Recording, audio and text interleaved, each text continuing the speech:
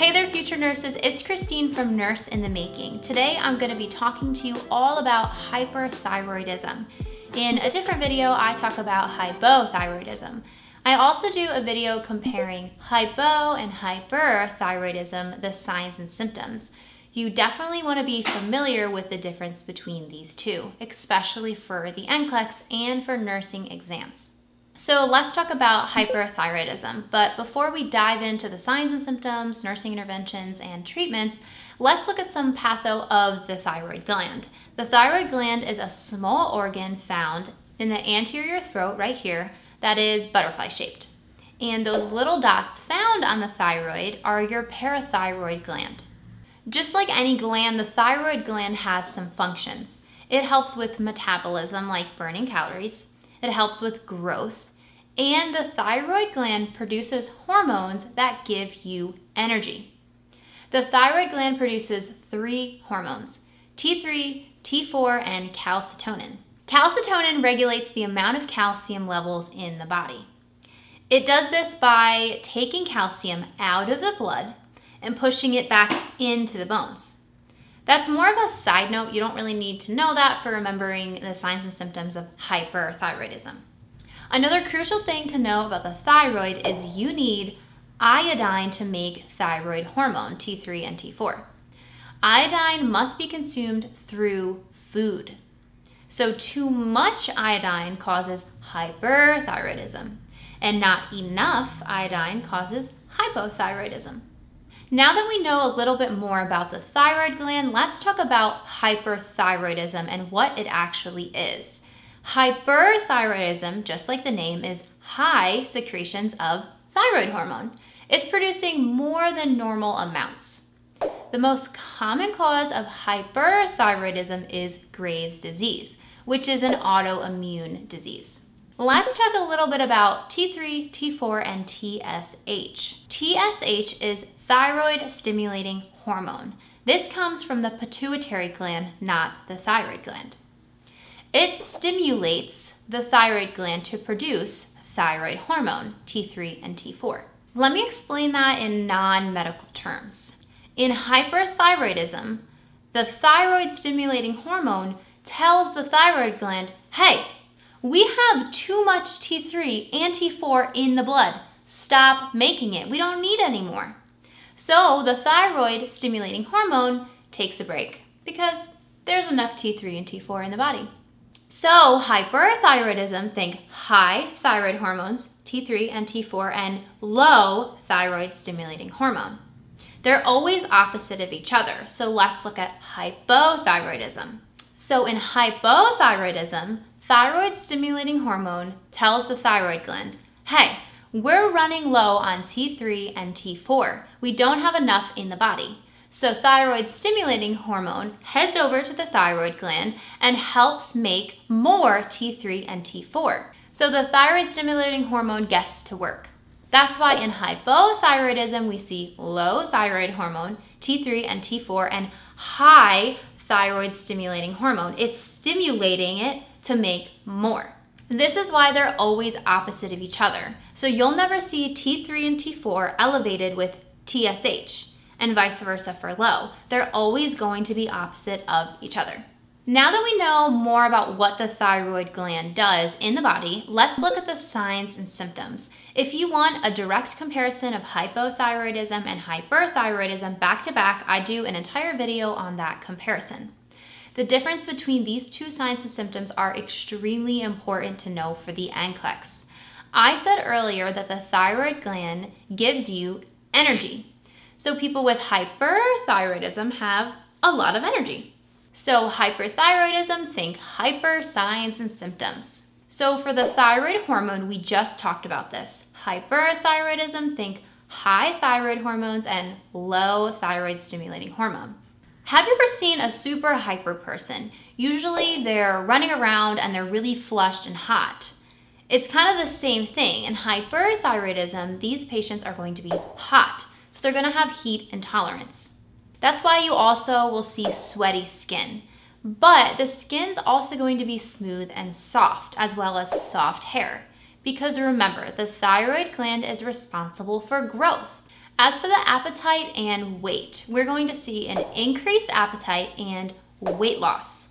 Remember, the thyroid gland plays a big role in metabolism, which helps you burn calories. So don't let this one trick you on the NCLEX. Think about it. Think of an athlete who's training and burning lots of calories. They have huge appetites after a game, but they're not gaining any weight. It's kind of the same thing. These clients are so hyper with big appetites, they just burn it right off. So that's why in hyperthyroidism, we see an increased appetite and weight loss. As for the eyes, you're gonna see something called exophthalmos. This is bulging eyes due to fluid accumulation behind the eyes. Think excess thyroid for exophthalmos. For the GI function, these patients have hyper GI. So you're gonna see diarrhea. For the vital signs, think hyper high vital signs, increased blood pressure and increased heart rate. Patients with hyperthyroidism are going to have a goiter. A goiter is an enlarged thyroid gland. Remember, the thyroid gland is producing so much hormone. It's working overtime, and that makes the thyroid gland enlarged. A life-threatening complication of hyperthyroidism is a thyroid storm. This is an acute, meaning it comes on really fast, life-threatening emergency where there's way too much thyroid hormone in the body. You're basically going to see the same signs and symptoms we just talked about, but on steroids. So think really high temperature, really high heart rate, really high blood pressure, agitated, tremors, and delirium. Now let's look at some treatments and medications for hyperthyroidism. You're gonna have anti-thyroid medications, which makes sense because we have too much thyroid hormone. This is such as methomazole or PTU. You're also gonna give anti-hypertensive medications such as beta blockers, since these patients have such high blood pressures. Remember that beta blockers end in OLOL. Next, for radioactive iodine therapy. This actually damages or even destroys the thyroid gland. This is done intentionally because our patients have hyperthyroidism. The thyroid gland is producing too much, so we want to kind of calm it down. So after ingesting radioactive iodine, the client secretes, meaning urine, saliva, sweat, radioactive substances from their bodily secretions. So there are some education points you need to teach your patient because they're secreting radioactive iodine, which is not a good thing. So you want to be sure to limit their contact with pregnant women and children. You want to use a separate toilet and flush multiple times. You want to use disposable cups, plates, and utensils. Don't share food or drinks with others. You want to sleep in a separate bed. Don't sit near others for long periods of time. So when it says like, I'll go on an airplane or I'll go on a train, you want to educate your patient not to do that.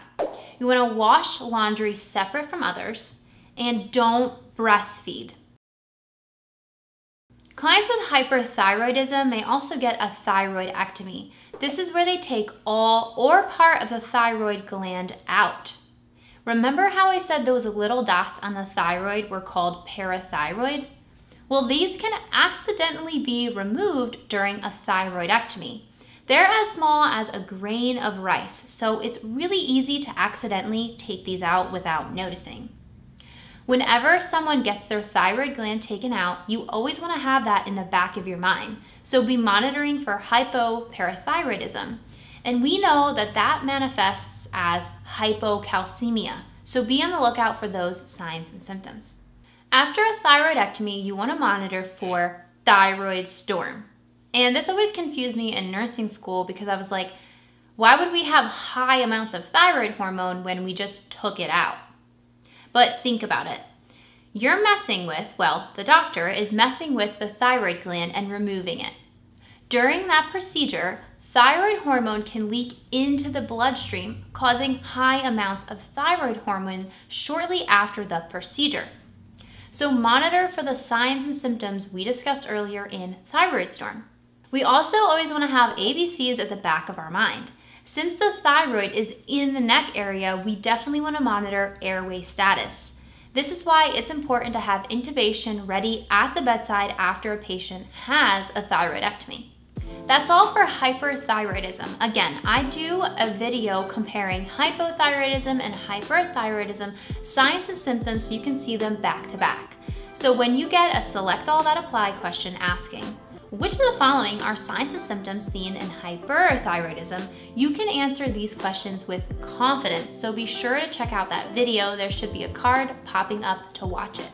Don't forget to subscribe to my YouTube channel for more nursing school help. Happy studying, future nurses!